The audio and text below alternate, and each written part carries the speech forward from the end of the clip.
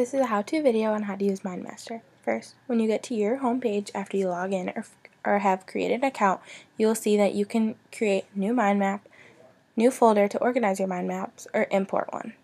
Then, on top of that, you can go to the home page, My Channel, My Maps, or Public Maps. You can even search for things that you're looking for. You can upgrade your plan at the top by your name. Then, if you want to see the ones that you've already made, they're listed right below, right here. To create a new one, you just click New Mind Map. Then you can pick out of any template you want, and there are tons to choose from. They're all organized once you get in here by categories, and you just click what one you are interested in.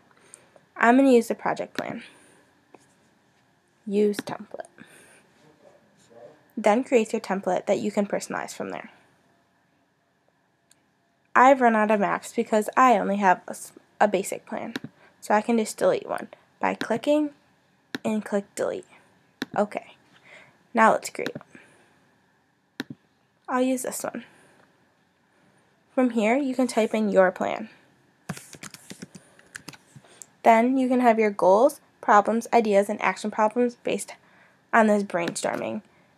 Then you can just take and drag it wherever you would like, and it will move, keeping everything connected. If you want to get rid of something, you just click the minus sign, and you want to add it back, you just click the plus sign. Then, on the left, you can zoom in and out of your. To click and move, or move your map around, you just click and move. This can be very helpful when making complex maps. Then, on the right, you can change the font size from small, medium, and large, bold, italics, and the different colors for font. This can be very helpful when organizing things.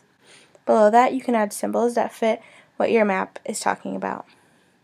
And share it and all work it out at the same time. This is really nice.